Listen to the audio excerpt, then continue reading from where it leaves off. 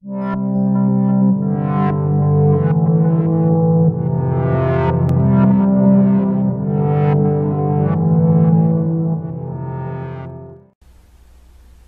this is James, and I'm here with the Oracle Outlook for the week starting August the 21st, 2017. Well, this week starts off with a big event, and so I'm sure you've heard about it by now, and if you haven't, then you must be living under a rock. August the 21st is going to be the day of the solar eclipse and also a new moon in Leo. So we have a big astrological and astronomical event taking place. So with that in mind, I was led to work with one of my tarot playing card decks for this week's reading. So I'm going to give you a little bit of a backstory as to why I chose this particular deck. So as you might know, I think I've talked about this before, sometimes as soon as I shoot the previous week's video, I'm already in my mind thinking about the following video and the deck choice and all of that kind of thing. So I was feeling led to work with the Arcana Tarot playing cards this week, so that's a deck selection. And so what led to that is I was shown working with a line of 5 using that particular deck. And so I thought for me that because it's one of the decks I use in my own personal practice, my own personal study of the cards, that I thought I was expanding from working with 3 cards in my personal pulls to expanding to 5 cards. So I kind of just went with that. So I did one and I journaled it, and I just didn't really think anything more of it until I actually was preparing to shoot this video this morning. So as I was preparing for the video shoot, I all of a sudden got like a download, if you will, of information regarding the deck choice and the reason for the line of 5. So the reason for the deck choice. What I love about this deck is that it's a normal deck of playing cards, but it also has 22 cards from the Major Arcana of Tarot fused into the deck to make up a total 78 card deck. So there's that. And so as I was working with the line of 5, the 5 as a number represents change, right? And with that, the incorporation of working with the playing cards and the tarot cards, or the major arcana, is that if a major arcana card shows up in this week's reading, it's an energetic theme, if you will, for this week, going along with or coinciding with this solar eclipse event that's happening. Because if I remember correctly, the last time we had this type of solar eclipse was 38 years ago. So this is a big deal, right? So going along with that, because major arcana cards in tarot represent important issues or events, for me they represent like the energetic themes, if you will, and then the playing cards in this particular deck will be the ways that those themes get to be expressed. It's almost like the playing cards will be the ways that we can ground whatever energetic themes show up in this week's reading. But the interesting thing about the number 5 is all about change. And so from what I understand, I'm not an astronomer or an astrologer, but from what I understand, there can be some significant energetic changes or shifts that could be happening for us both individually and collectively as a result of this solar eclipse. So that is my way of introducing why I'm using this particular deck. So again, we are going to be working with the Arcana Tarot playing cards. The deck is by Chris Ovdienko of Debt on Paper. So now that I've introduced the deck, let's go ahead and get to this week's reading. And so I have the deck on hand. I have the deck on the table in front of me, so I'm going to go ahead and take a moment to shuffle the cards. And as I do for these weekly general readings, my intention is always asking, what do we need to know for the week ahead?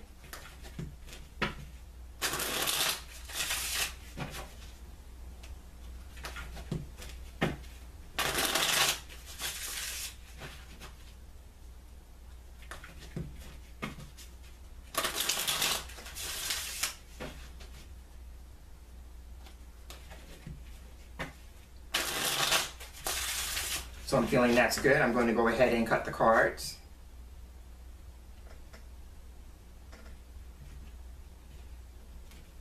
And now I'm going to fan them out.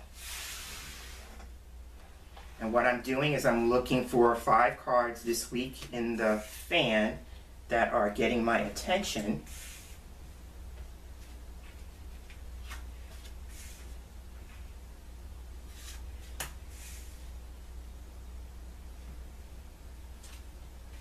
And these will make up our cards for the week, putting the remainder of the deck aside.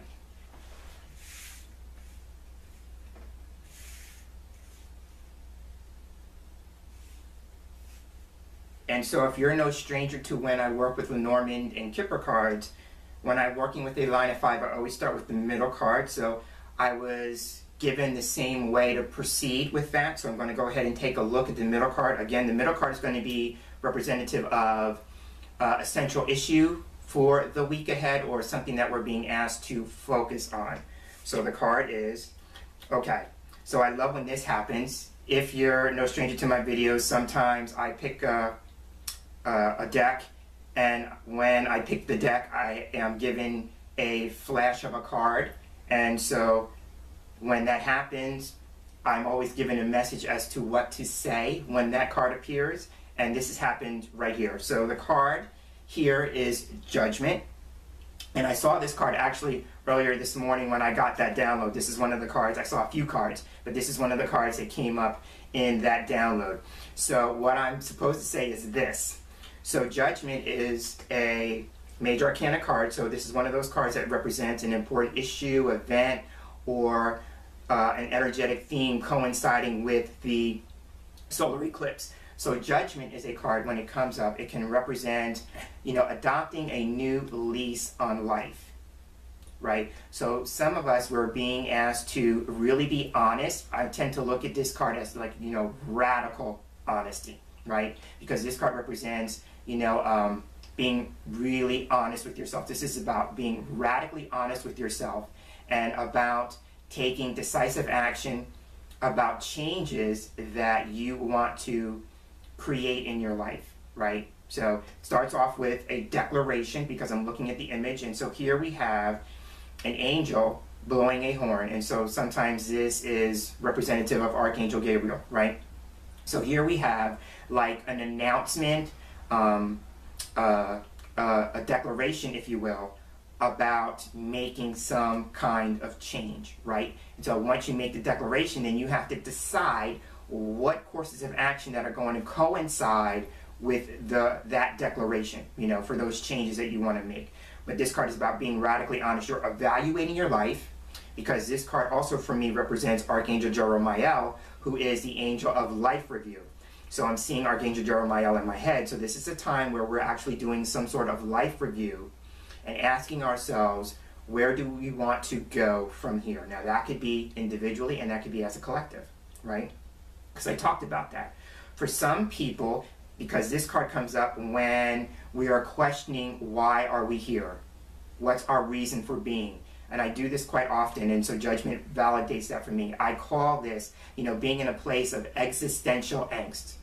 Like you are searching for your calling, your mission, your life's purpose. What is it that you're here to do? And so it could be that you're being asked to ponder on that, or that you're going to get some clarity around that this week, and that may be as a result of the shifts in energy that come along with the solar eclipse, right? And also the new moon. New moon energy is all about, beginnings, creating something, moving into a new sphere or phase. So there's that energy being validated with this card as well. So again, it could be some people are going to be looking at their lives and moving in a new direction.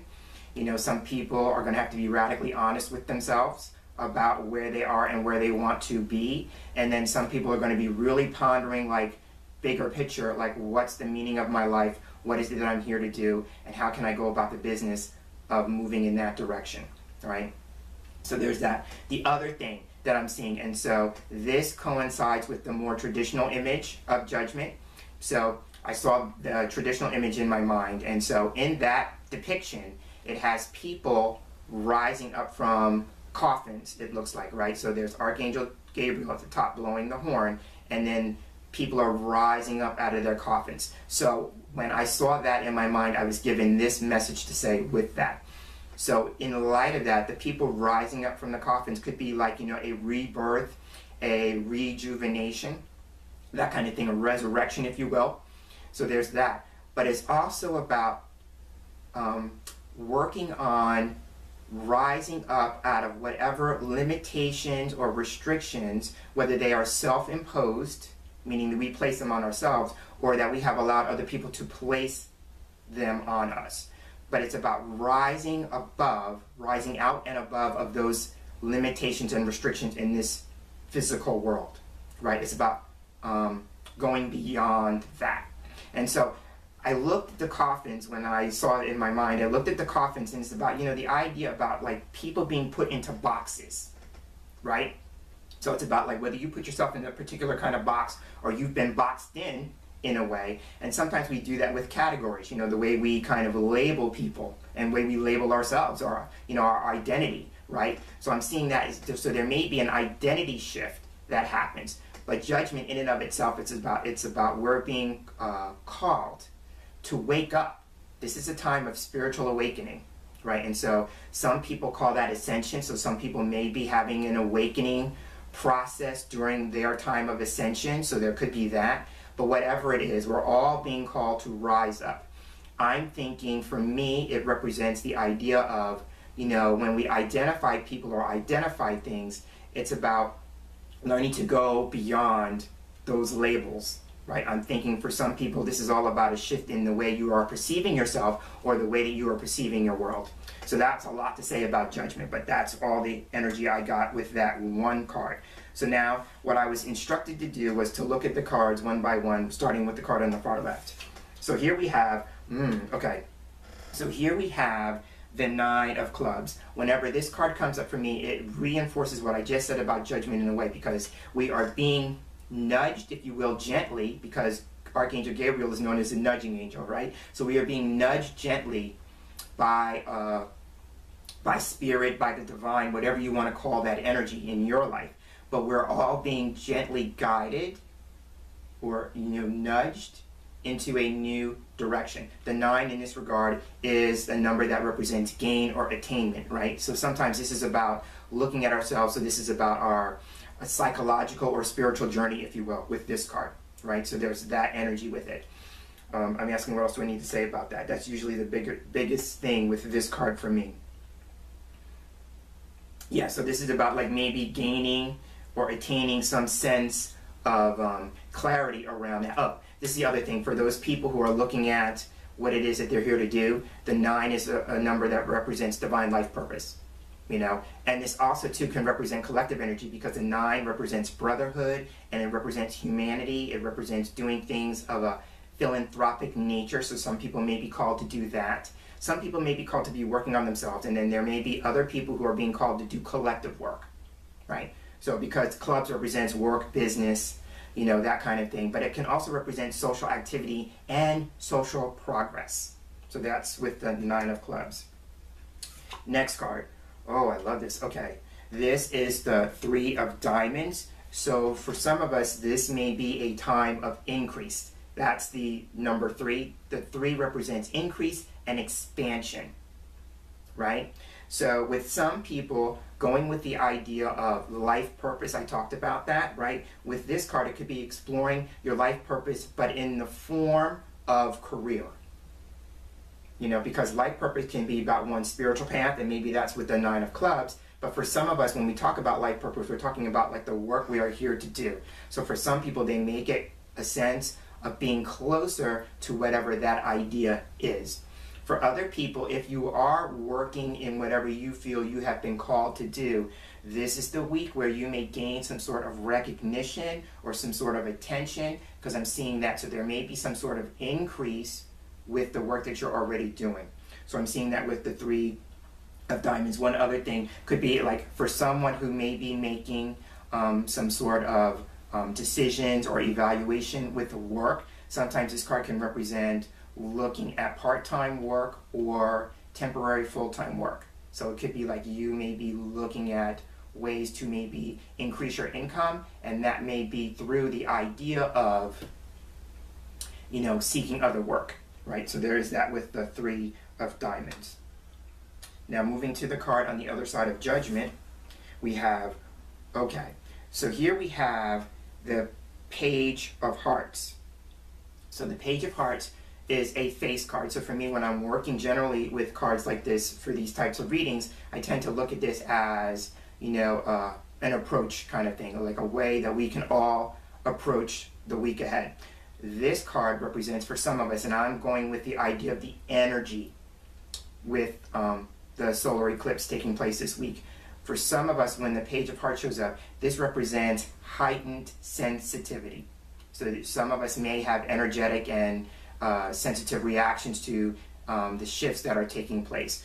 This card can come up when there is a new either spiritual experience or emotional experience that's going to be emerging this week, going with the idea about judgment and the people rising up from the coffins. This is about something that's emerging, but it's going to be something new. When this card comes up, we are all being encouraged to be guided and led by our intuition this week. This is a very highly intuitive card, but we're learning about that. So some of us may be exploring new ways, or a new way of receiving intuitive information is developing, and you're being asked to learn more about that. So this could be just about like, how does your intuition speak?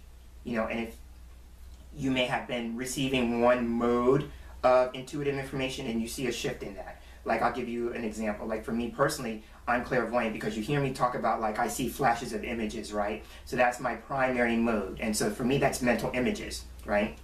And then my secondary mode is a clairaudience, where I hear messages, right? And most of the times that's in lines of music, and I have to kind of find out what the meaning is within that particular line of music. So there may be like somebody, their primary mode may be one particular way, and then they see a shift in that. But whatever it is, we're being asked to kind of be gentle with ourselves, because we may be highly sensitive this week. So that is the Page of Hearts. And the last card, rounding out the line, ooh, okay. Here we have another major arcana card. So this is the Star. So this is an interesting thing. So for some of us, we may be encouraged to, and this may be where the emotional sensitivity comes in, we may be encouraged to be more of who we are, right? Remember that talk that I talked about, the categories and the labels and the identification? The Star card can represent moving into a space where we are willing to be vulnerable, we are willing to be authentic, we are really standing in the idea of like, this is who I am, what you see is what you get, kind of thing, right? So there's that. The other thing about the Star, and this is interesting when I talked about the person who may be working on career-related issues, this card would be like, whatever it is that you're doing, how can you seek more visibility, or that you will gain some sort of recognition for your work? Because this card represents like almost like a celebrity type status, right? So it represents fame, it represents recognition, it represents being visible, being seen. And so here's the thing, and regardless of how that shows up, whether it's in your personal life or your professional life, the idea of being seen, if it makes you uncomfortable, this is an opportunity to become more comfortable with that, right? So if you have challenges around being seen, being visible, you're going to be working with that this week, right? So there's that. The other thing about the Star card for me can represent healing energy. I tend to look at this as a Reiki card. So if you're a Reiki practitioner, you're being encouraged to do two things. Number one, I always talk about, physician heal thyself. So if you're a Reiki practitioner, this is a week where you are really being asked to be gentle with yourself and making sure that you are giving yourself Reiki treatments, right? And then also, as you're doing that, you're going to be called on possibly to send out Reiki healing energy to the world. I remember saying this last week, so I'm going to say it again this week. I said, based on things that are going on in this world, and the solar eclipse is kind of stirring the pot with that, because I heard someone else say that the solar eclipse is like the energy that kind of agitates stuff that's already going on. So we may be seeing more things going on in the world this week, and if you're a Reiki practitioner or any kind of healing modality, you're being asked, like I said last week, to put that healing energy to work for the collective. So there's that. The last thing with the Star card that I want to say, for some of us, we may be moving into spheres where we are exploring more metaphysical or esoteric topics or subjects, right? And this card is the go-ahead for that. So for some of us, and this is very interesting, for some people, it may be they may be called or moving more into astrology. Isn't that interesting? We talked about the new moon and the solar eclipse. So there's that. For some people, they may be moving more into numerology. For some people, they may be moving into tarot or card reading types of divination. So I'm seeing that because I usually see all those things with this card. But whatever it is, you're being asked to learn more about it. And if you're being called to move into that, this is the time to develop that gift or talent. And so on that note, I will end and wrap up this week's Oracle Outlook. I'm James Himm Mitchell, and as I close, I'd like to thank you for sharing space here with me for this week's reading, and I look forward to sharing the same space with you again in our next video reading together. So until then, I'm hoping that you have a wonderful day, and I'm hoping that you have a tarot-tastic week. Take care.